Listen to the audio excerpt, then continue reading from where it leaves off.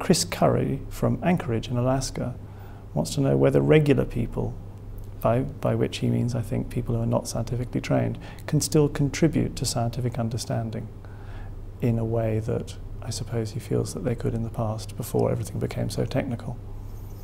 I think it's, on the one hand, not possible to think in a productive or an effective way about science without studying, without mastering the subject. I mean,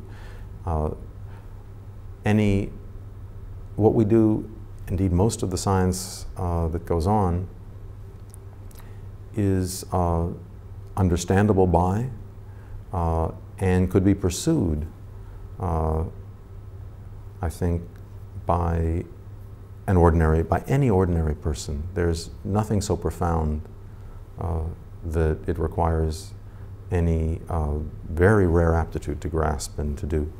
So the answer is, on the one hand, what the questioner refers to as an ordinary person would have to be willing to invest, to learn, and to understand, but at the same time, any ordinary person would be capable of doing it. I would add to that that I think it's terribly important for all ordinary people to learn about and understand chemistry and the particular types of thing we and others do.